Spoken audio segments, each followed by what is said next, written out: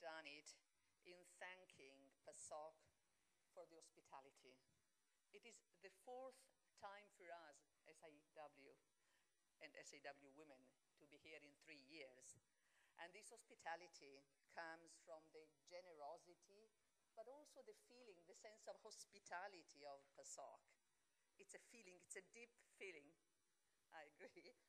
And even if this is a very difficult moment for the country, for the Greek people, for the party, for the President Papandreou, to whom go all my esteem, solidarity, and affection, and esteem, solidarity, and affection of all Socialist International women.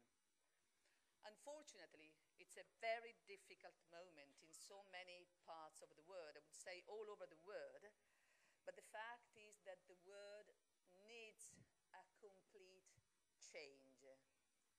We do not only have to humanize globalization, you need to humanize the whole world.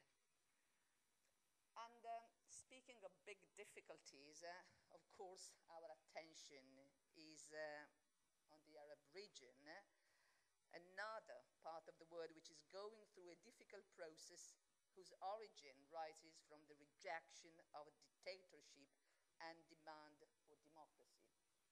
We have discussed this topic for 2 days continuously in our council, the Council of Socialist International Women, and really we stress that people from the Arab region have been staging brave, I underline, brave demonstrations, and the events of this half year have proved to be at the same time full of tragedy and hopes, as Professor Mona Makrameh-Bey said this morning. It is hope for change that gives impetus to these movements, and it is courage which backs people's action. And we cannot, really, we cannot let them down, also because we are in debt to these people for being blind for so long. Notwithstanding the early warnings, it was said that the Arab Spring has taken the world by surprise. What a shame. Because the signs were there, and only now we see them clearly, but they were clear before too.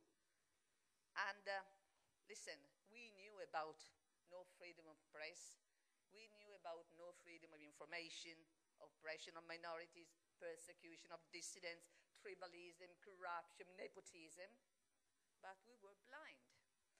And also, but not so much women, we were not blind about the patriarchal organization of society, which kept and are still keeping women in a subordinate position to men, when not totally segregated.